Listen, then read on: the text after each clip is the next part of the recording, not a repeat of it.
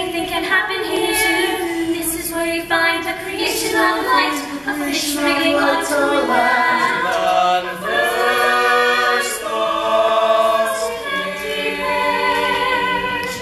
Think a woman bare as first sun rises. This is the very beginning. The first person narrator introduces himself, tells us about his lineage. Stands in the wings, here the climbers are studying a map or pulling on their long woolen socks. This is the ark, before the ark's dawn, dawn. The profile of an animal is being smeared on the wall of a cave. And you have not yet learned to roll. This is the opening, the gambit upon moving forward an inch. This is your first life. Your first night is altered. This is the first time sport reveals soon where fainter before a night. This is the middle. This is the middle. This is the middle. Things are time to get complicated. Messy, really. Nothing is simple anymore. Cities is crowded up along rivers. Teeming with people at cross purposes. A million schemes. A million wild lows. Disappointment on shoulders is that stack here. And riches is like intent.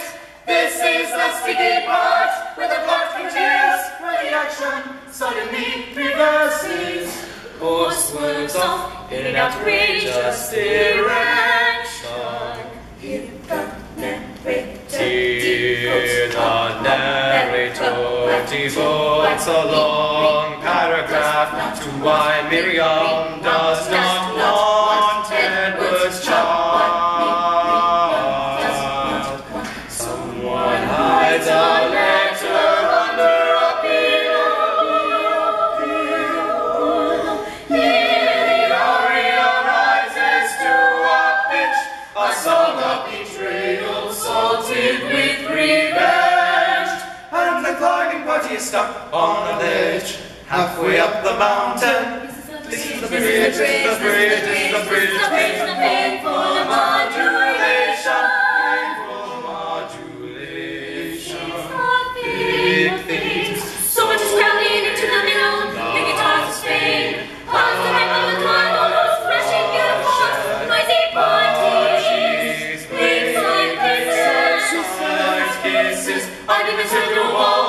Too much to name, too much to think about. And this is the end. The car running out of road. The river losing its name in an ocean.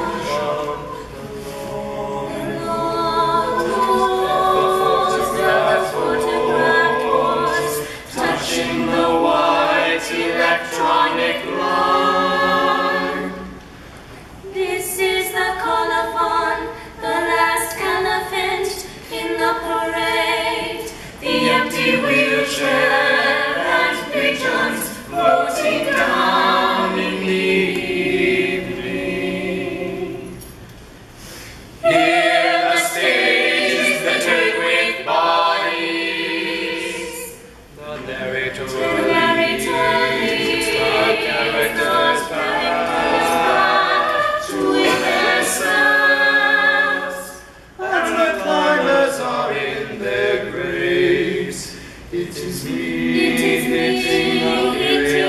period, and you closing the boat. It is Sylvia flapping in the kitchen, and